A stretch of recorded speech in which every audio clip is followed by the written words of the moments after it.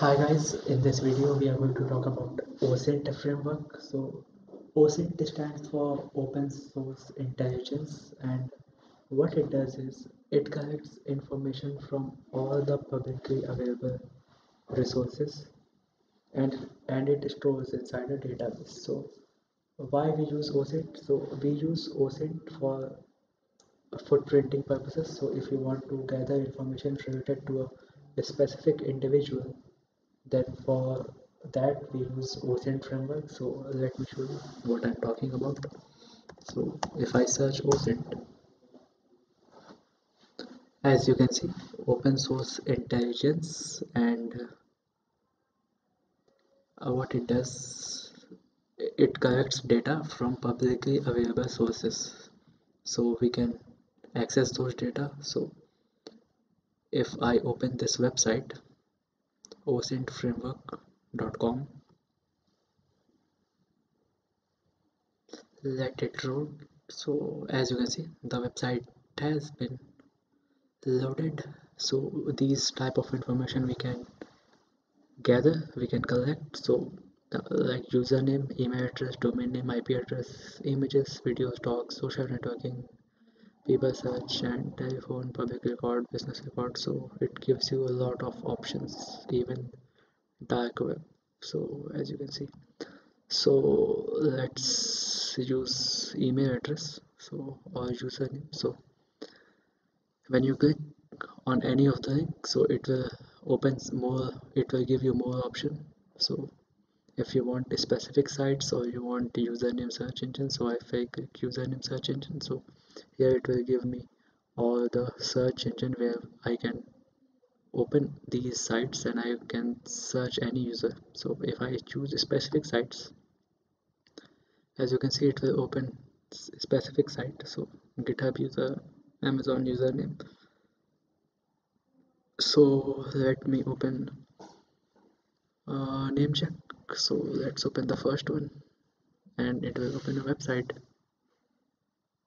Okay, so this is for domain. So if you want to check any domain, as you can see, so I'm not going to do this. So let's open instant username check. So let's see what is this website for. So okay, so if I check this,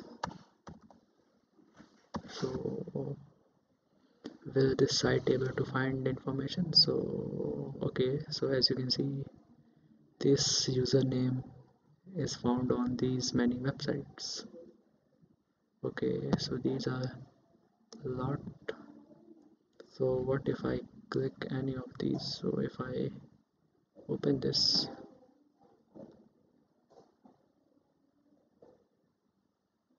so page not found. So there's okay, so it is also not working. Let's open different website. So usersearch.org. Some of these websites won't work, so there might be some old website or their database might be old, which doesn't work.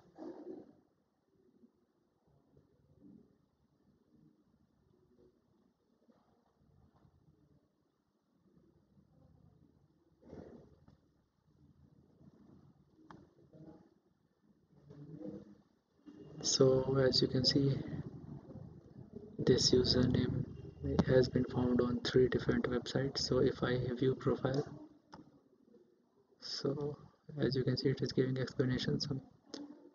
This username is currently occupied or currently registered by these host websites. So this user doesn't post any information, but there is a user with this name, so this information is correct. And you can also check on these websites. If I open, if I want to do, let's email address footprinting. So if I want to verify any email, so if our email is valid or not, so how to do that? So if I open this website, so and if I enter this, so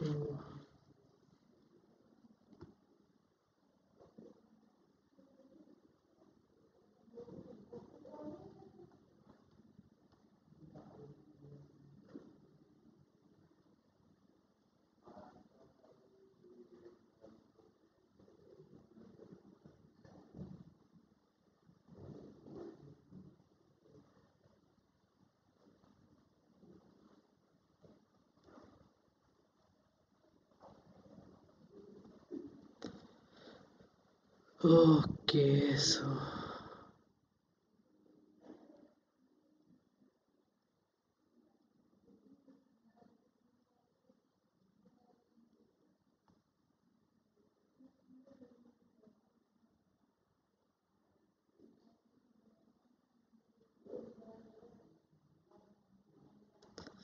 let's check this address. And so as you can see, it is showing that the mail server has been found, and as far as this is concerned, this looks like a valid email address. So